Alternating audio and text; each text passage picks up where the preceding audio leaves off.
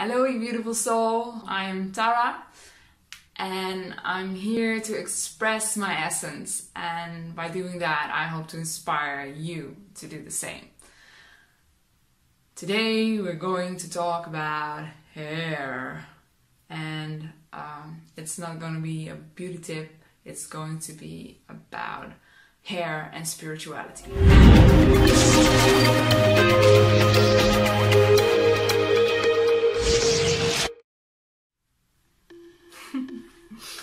Hello! So, I'm going to talk about hair and spirituality. So what's the link?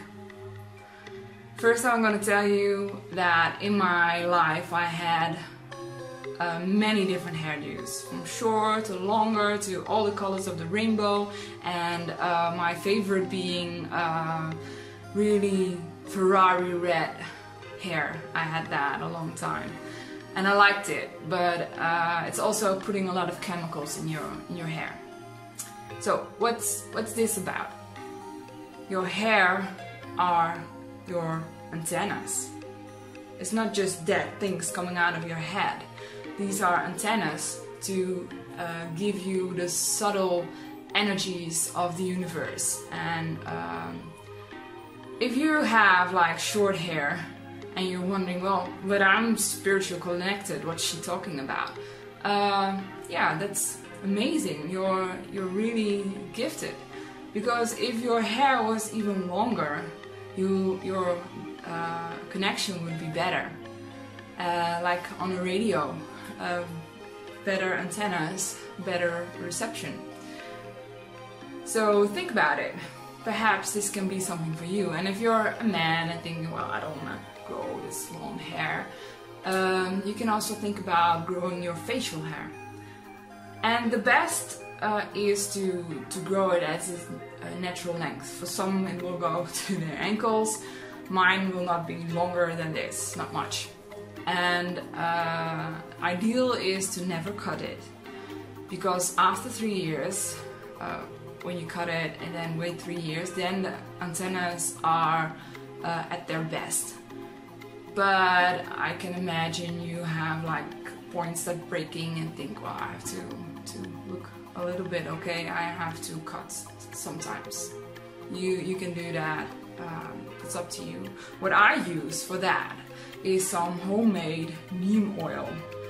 This is, I don't know if you know the neem plant, because it's an amazing plant. It can do a lot of things. For instance, I had like a lot of dimples a few years back, and this stuff make them disappear. But also putting in your hair is great for making it stronger, and I use it every day. I don't wash my hair every day like the most people do. It's not necessary to wash your hair every day, because all the things in your head which make the grease, when you wash every day, they get like hydrated and think, after work, make more grease. So your hair becomes more greasy than if you didn't wash it every day. So I only wash it once every 2 weeks. Yeah, once every 2 weeks.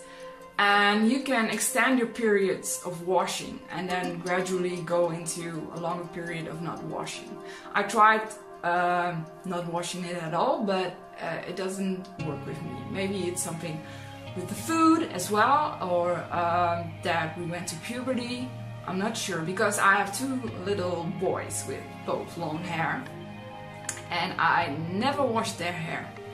When they're playing out in the mud, I will wash it with water, but I never put shampoo in their hair, never.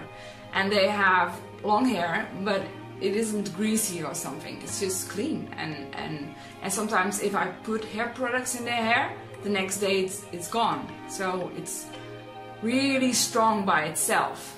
So think about that. And yeah, maybe it can be something for you. And this is also like ancient knowledge.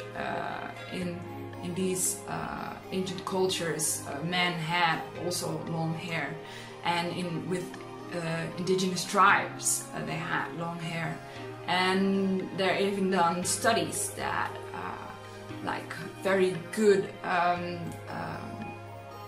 indigenous boys who were good at scouting the surroundings and exploring were adapted by the military. And what they do in the military, first thing, your hair goes off.